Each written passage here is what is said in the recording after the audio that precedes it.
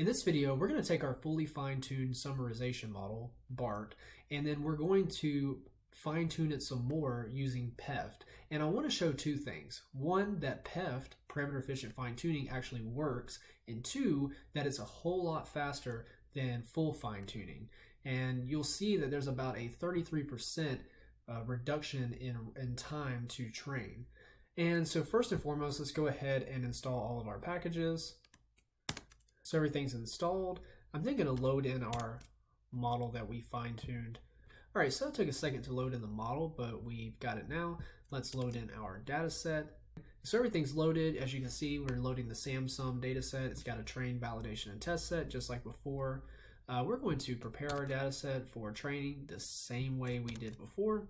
And so now that our data set is created, let's go ahead and check the shape. Remember, we're grabbing every 100th example to create a smaller data set, and here we have 148 examples in our training set. And so now let's create our PEFT model. And so I want to pause right here.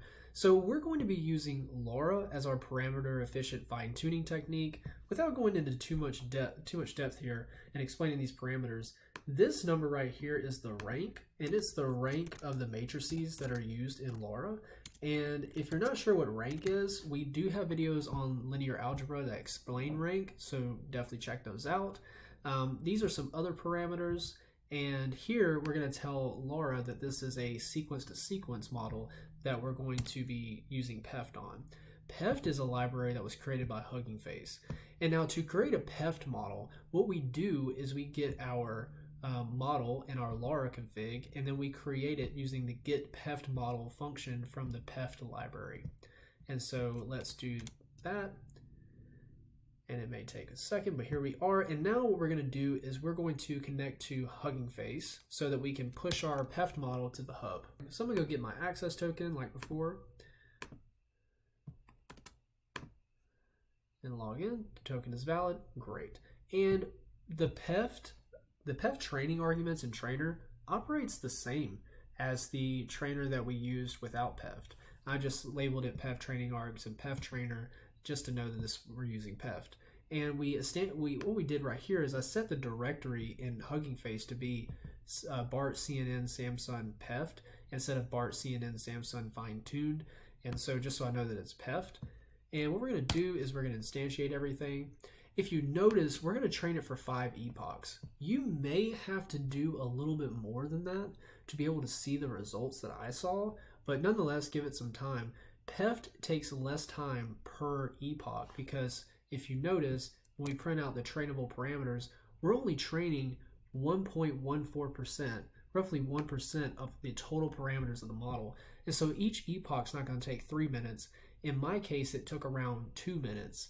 And so I've already trained this. I'm not going to run it again, but after you have created your PEFT model, or after you trained it, you can now push it to the hub. If I go to my profile and go to my models here, your PEFT model, when you push your PEFT model to the hub, you're not pushing the full model. All you're pushing is the PEFT adapter. You can literally think of it, and this will get you pretty far, as an adapter that you plug in to plug on top of your model that's been trained and fine-tuned to your data.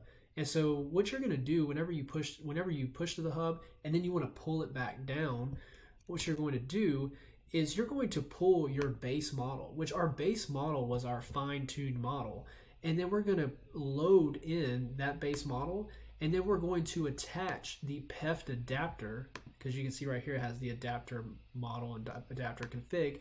We're going to put the adapter onto the model by calling PEFT model.fromPretrained from the PEFT library, and then we're going to load that model in.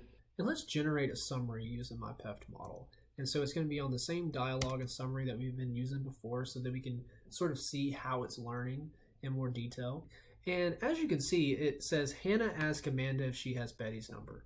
Amanda can't find it, so she asked Larry to call her. That doesn't happen, so the model is still getting this part wrong, right? So maybe we need to go further and do some more parameter efficient fine tuning, train it for some more epochs. I did 5 in my case. And the end right here says Hannah is going to text Larry to ask him to call Betty. Now, here's the thing. Last time it said Amanda is going to text Larry. And now it's saying Hannah is going to text Larry.